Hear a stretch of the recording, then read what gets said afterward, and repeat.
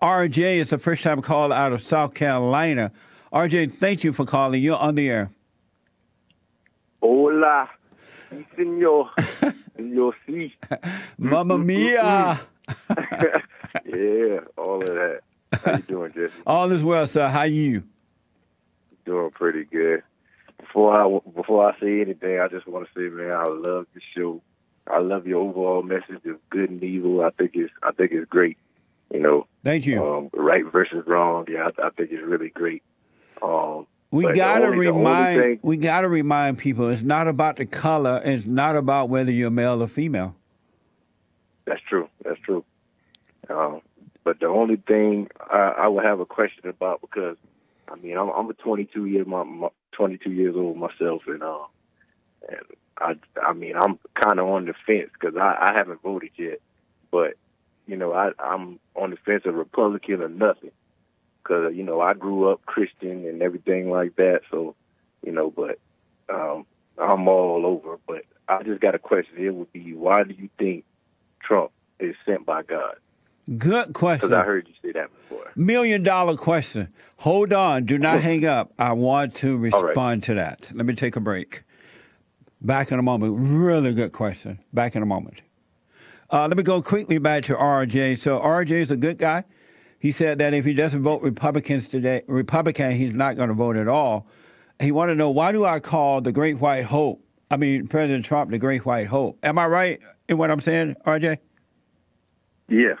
And the reason I call him that is because over the last long time, we've been going through hell in this country. And then when Barack Obama was in the White House, we almost lost the country completely. We finally get a president who is a nationalist, meaning that he put his home first. He put the country first. And so far, everything that he said that he would do, he has done it.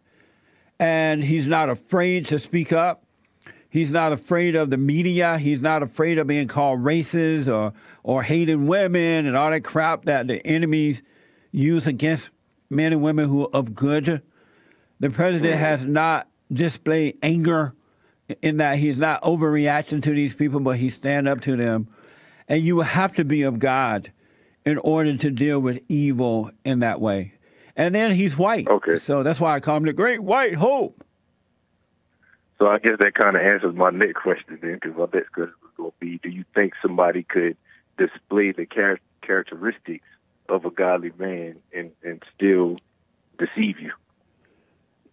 No, you will see through it eventually.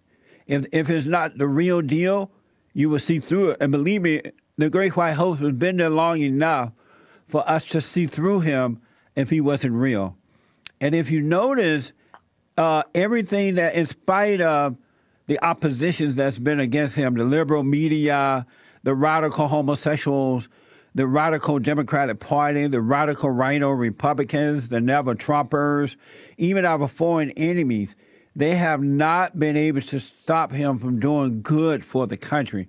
So you can't fake that very long. Okay. I encourage you to go out and vote, man, and because it's going to benefit you as well. If the Democrats get in, it's going to hurt you.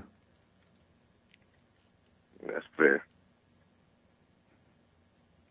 That's fair. I appreciate it, man. All right. Thank you, RJ. Think about, I encourage you to go vote, especially since you're not going to vote for the Democrats. Yeah, especially not. Thank you, buddy. All right. All right. Amazing.